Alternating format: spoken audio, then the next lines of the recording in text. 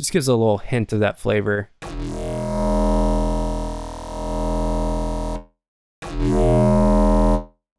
Alright, and what's really cool about, doing it this way is now we can add any type of effects in between the operator and the corpus. So we can add like frequency shifter. Let's try some of that right now. Put the dry wet to about half so we can make sure we hear that phasey sound. Just modulate the fine.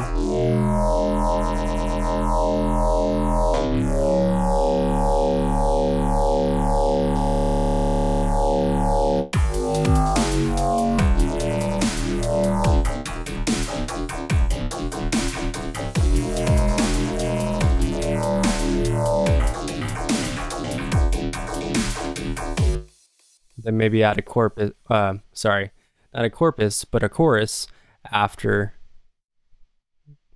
the corpus. So a chorus after the corpus.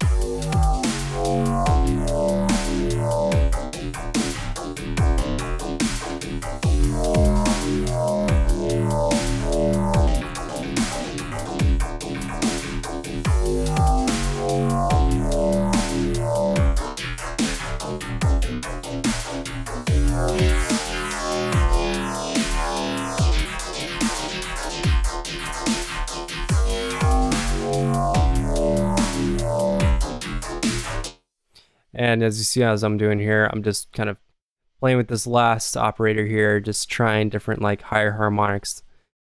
And this will be the one I'm going to throw in, momentary.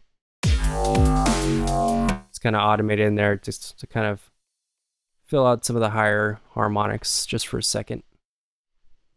Another cool little effect you can try with this is go into the LFO here. And by default, it's hooked up to all the pitches of the operators here, so you can actually just kind of stick with that. That's a really weird one to start out with.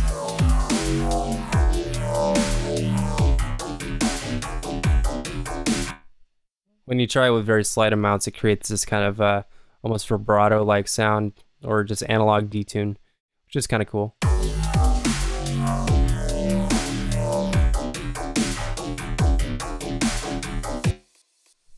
So that's a cool effect. You can also try just going onto the filter here. So I turned off all the destinations for the pitch of the oscillators and directed it to the filter. Turn up the amount of the LFO all the way just to be able to really hear it. Change the waveform to something maybe like a triangle for the moment, and then sync it.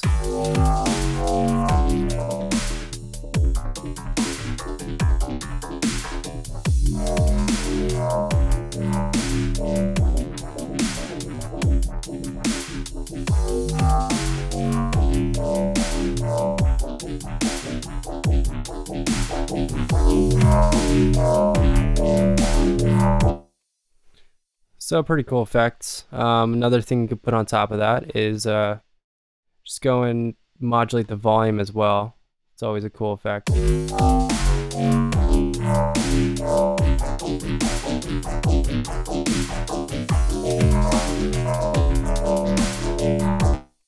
Adds more of a noticeable effect on the drawn out notes over here. All these kind of penciled in notes, they have more effect just on the retrigger of the actual notes. So that's where you hear more of this envelope and the pitch envelope here.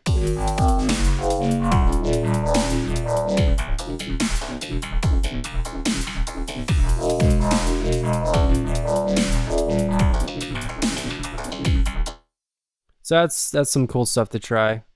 Let's turn off all this.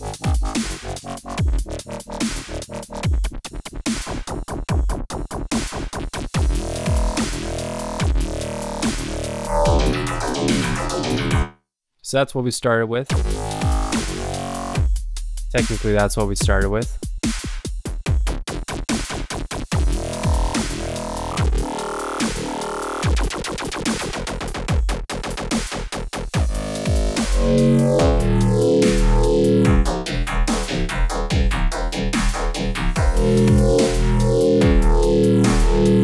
All right, so that's my tip.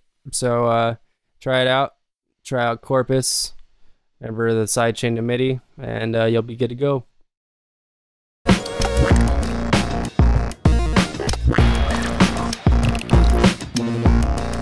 Very much like to thank Pyramind for hosting me here once again. I think this institution is really cool, and until I came here for the first time, I had never seen anything like it in my whole life. What I think really separates us from other people who teach is that we are outrageously passionate about what we do, and especially in electronic music. Since coming to Pyramind, I've discovered electronic music, and San Francisco being a mecca for underground electronic music opened up so many doors for me and kind of blew my mind. We cover everything from absinthe to contact. When people get to the mind-melting level, we get into modular synthesis. Everything about native instruments, everything about Logic synths down to the finest detail. We learned it all. The fundamentals of understanding how things work, that's just essential. But then beyond that, there's so much more, and that's where it gets into just a lot of the artistic side of like the creative approach of why you do something, not just how. There's a lot of schools that just, they focus on the technicality of recording music, but I wanted something that would foster creativity and really help me develop as an artist as well. Each of our genre-specific programs comes in 4 levels. There's a basic, an advanced, a professional, and then a master's level. And the master's level is, of course, everything we do. It's the largest and most powerful programs that we can create for you.